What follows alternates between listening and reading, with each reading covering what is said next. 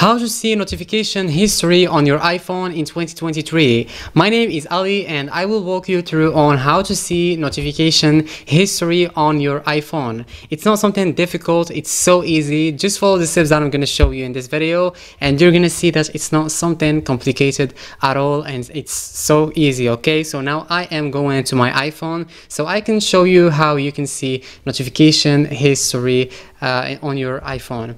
Okay, so now I'm on my iPhone and the first thing that we need to do is to go to settings. So let's go to settings. Okay, after going to settings we need to go to notifications. Okay, so let's open notifications. Okay, so here the first thing or the first step that we need to do is to choose this one, list.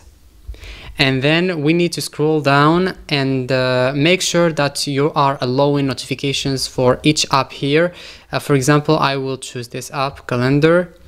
I need to allow my notifications because they will not appear if I didn't. So I'm gonna turn it on. Okay, now I can receive them. And for this app, for example, I need to turn it on because it's turned off.